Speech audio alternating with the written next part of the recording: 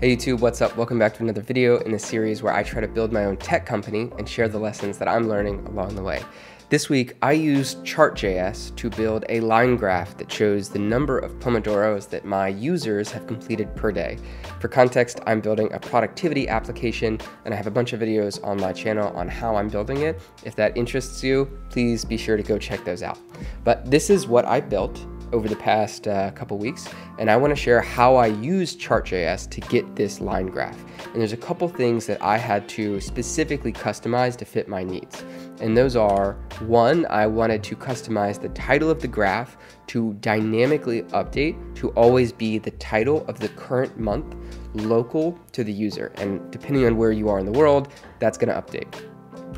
I also wanted to update the days of the month, which is the x-axis of this graph, to always reflect the correct number of days currently in this month for whatever year we're in. And I think that that's always the same, at least in American standards, except for leap years. So it won't change very often year over year, but it will update correctly. And I also wanted to change the y-axis to always be 0 to 12. And if you've worked with ChartJS before, specifically the line graphs before, you'll know that the y-axis usually updates sort of conditionally to match the min and max value of your data set. But for me, it's rare for a user to hit 12 pomodoros per day. So this chart was previously only showing whatever the maximum value they hit, but I wanted to always show 0 to 12. So I'm going to show you how I made those updates in addition to how I'm getting and formatting the data in order to allow ChartJS to paint this pretty line graph for us. So here is the React component that houses the line chart that we're using. It takes in, on line 100, I have just a div that will create a box that takes up as much space as possible. And then we have that line component that's coming from the ChartJS React library. It takes in two properties, the options and the data. And we're building both above that. So the data we're building on line 87, it takes in labels and a data set, which is an array of data sets. And the first data set, or the only one, is 90 to 95, is an object. We have a label, and then we have our data, and then you can alter the border color, background color, etc. I left that alone, but the data is the user data. That user data, you can see, comes in on line 86, and that will be passed in from the parent component here. Sorry, wrong way. So this is how we're calculating the options that we're feeding into that React component. Again, there's data and options. I'll go over the data in a minute, but let's take a look at the options first. So we have this constant that I created on line 24, and this is day strings. This is an array of strings that count from 1 to 31. And this is the most amount. I don't think there's any month that has 32 days in it. So it's always going to count from 1 to 32. On line 57, we're going to create a new date that's equal to today in your local time, as I covered in a previous video about working with dates in JavaScript. If you haven't seen that yet, go check it out. On line 58, we're getting the month, and then that returns an index value from 0 to 11, so we need to add 1 to it. And then the year is created on line 59, date.getFullYear, so that will return 1990, whatever, or 2020, whatever. So in order to get the days in the month, I have a utility function that I'm importing at the top of this file. You can't see it, but I'll show it in a second. And that is on line 61. It's a days in the month function, and it takes in the month and the year. So that will return the number of days in the month that gets passed in. So on line 63, we're creating the labels constant that we were passing in, I believe, to our data object. Yes, that's getting passed in on line 88 here in our React component, but we're creating it here on line 63. And the labels is that day strings array, which is full of string constants, 1 through 31, and we're slicing it from 0 to the number of days in this month, which is currently February, so that'll be 28, which would be the 27th index, or it's inclusive, so it'll be the 28th index. And then our month string is going to be, that's on line 65, that is going to be the label of our graph, so February. we're going to take the date that we created on line 57, and we're going to locale string that date, and we're going to pass in some options here, default and month long. So instead of Feb, it'll say February, since formatted correctly. So now we're creating this options object on line 67. This is a lot of default data that is provided to you in the documentation for ChartJS, which I will link to in the description of this video. Don't worry. But you will take this object, and then I'm just changing the title on line 75. We are displaying it, which is line 74 is a Boolean display, true or false. 75, we have the text that we want to display in that title, and that will be equal to the month string that we're creating on line 65. So that handles our x-axis, days of the month. That handles the title of the chart. But to get the y-axis, you do need to add a property on line 78, which I added, called scales. That is an object, and you can dynamically update the scales if you want, but my use case was pretty straightforward. So I wanted to change the y-axis on line 79, and it takes in a min or max value. It also takes a callback function where you can dynamically update it, but again, it was more complicated than I needed. I just set the minimum value to 0 and the maximum to 12, since that will be a constant for my application. Hopefully all that makes sense. If you have any questions on this, leave a comment down below and I will do my best to answer as fast as I can. Okay, so here is that utility function that I talked about in the last slide. This gets you the number of days in the month for the month and year that you pass in. This is a very straightforward function. That's a quick one-liner. You're going to return a new date that takes in the year and the month, and then 0 is going to be the last day in the previous month. So I think in a previous slide, we took the month as an index +1.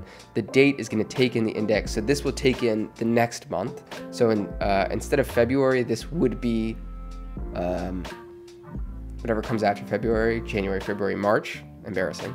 So the 0th index of March would be the last day of February, which would be the 28th.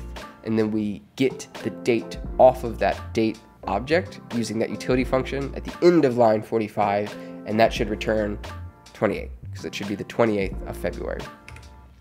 And so the days in this month on line 61 will return 28 for February. That's what days in month function will return. That's a little confusing, but hopefully you can follow along.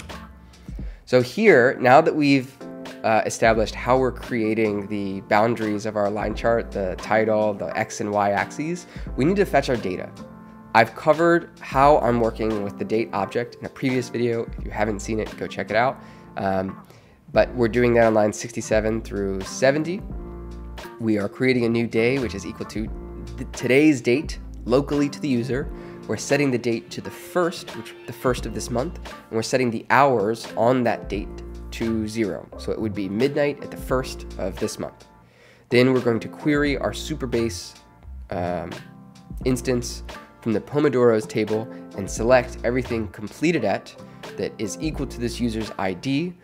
On 76, GTE is greater than or equal to where the completed at time of those pomodoros is going to match the second argument passed into that function. So it's greater than or equal to where the completed at time is greater than or equal to the start of month UTC, which we're creating on line 70. So if data is returned from that request, we are going to create a new date that is equal to today.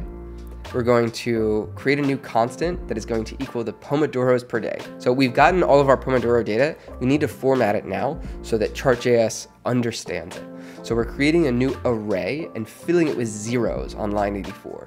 And what this represents is the number of days that have happened so far in this month. So when we create a new array on line 84, new array, what gets passed into that first function, today.getDate, that will be whatever today's day is. So I think today's the 7th. So that will be 7, an array. So we're creating an array of length 7, and then we're filling it with zeros. So pomos per day is currently an array of length 7 full of zeros, okay? So now we're gonna loop over each pomodoro of our data object, and we're going to increment the zeros that match where the pomodoros were completed, if that makes sense. So for each pomodoro, we're going to check if the completed at date, and we're going to create a new date that matches the completed at date on the pomodoro itself. We're going to, on 88, completed at with offset is going to be the completed at date, and we're going to get the time, and that's going to get the offset between UTC and your local time. This was very complicated to do. I talked about in a recent video about issues working with dates, and this is where, so when we're getting the pomodoros from the database, they're all in UTC time. So we're gonna have to convert those to local time in order to make sure that the line graph is populated correctly. So on line 90, that offset is going to equal the completed at date.get time zone offset, which will return the time zone offset in minutes.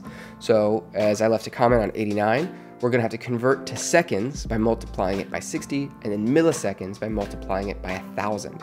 And then the completed at without offset is going to equal the completed at with offset and minus the offset. So the correct local time is going to equal a new date, and we can pass in the completed at without the offset. Little complicated. Hopefully you don't have the same issue, but the main takeaway here might be that you need to create an array, and an array of numbers is the format of the data that you need to pass into your ChartJS object. And for me, this is just how I'm doing that. There's, as I've said in a previous video, there's probably a better way. If you know of the better way, please leave a comment down below. This is just the way that I did it. It's working for me. If it's wrong, hopefully you learn from my mistake. If it's right, hopefully it helps you. So on 95, the pomodoros per day array at the index of the corrected local time.get date, and we need to -1 here so that we can match the date that is returned from our date object to the index of the array. So if it is, for example, the second, that will be at the first index of the array, because array indexing starts at 0. And then we're going to set that array's value at that index equal to its value plus 1. And then after we loop through our entire data set and we correctly attribute each completed pomodoro to the array index that represents each day that that pomodoro happened on, we will have our correct array of numbers, which will be our pomodoros per day, which we are returning on line 99. And we specifically type that in this function on line 66. This function will return a promise that is an array of numbers, because you should always type your return functions. I don't know what Theo is talking about. If you've seen his tweets or videos about how type inference is better, he seems crazy to me.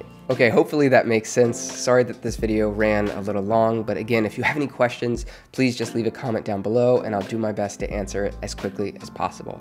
If you did find value in this video though, please hit the like button, and if you enjoy this type of content, please consider subscribing. As always, thank you for watching, and I'll catch you in the next one.